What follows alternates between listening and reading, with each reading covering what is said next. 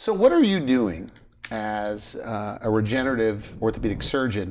What are you doing for tendinitis like shoulders or different parts of the body? Yeah, so tendinitis is something that people deal with all the time, whether it's in the shoulder, elbow, sometimes in the knee, around the ankle. And usually with tendinitis is that tendon, as it hooks into the bone, it's kind of like you go to Walmart, right? And you get that new rope and it's super tight and there's no fraying to it. But over time, it gets fraying to it. And that's what happens to our tendons. And so still strong, still can use it, not like torn, but definitely this fraying. And so people will have pain from that. They'll have issues.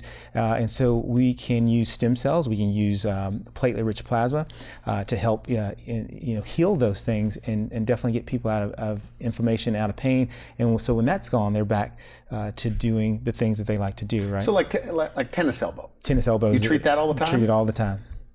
Works well? Works very well. So, instead of having a surgery to repair that, taking that, splitting the two tendons that are there, getting the one underneath, you just have a precise injection of stem cells or PRP, and you can get back to doing very well and getting out of pain. So you've done the surgeries. Done the surgery. For tennis elbow. For tennis elbow.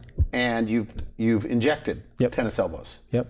Which one, in your experience, is like far better? I would always do, doing an injection is far easier, less complications, and actually can get you to a very good place. Surgery is always, can be difficult, right? And you might make them better, you might make them worse, but you always make them different. And so if we can get to a good place with just doing this injection, that's the way I want to go. Can you be in your 70s? The person's been like a tennis player their whole life, golfer, whatever. Yeah. It's not too late for them? Not too late. Nope, definitely can help them. PRP, stem cells can definitely make that better.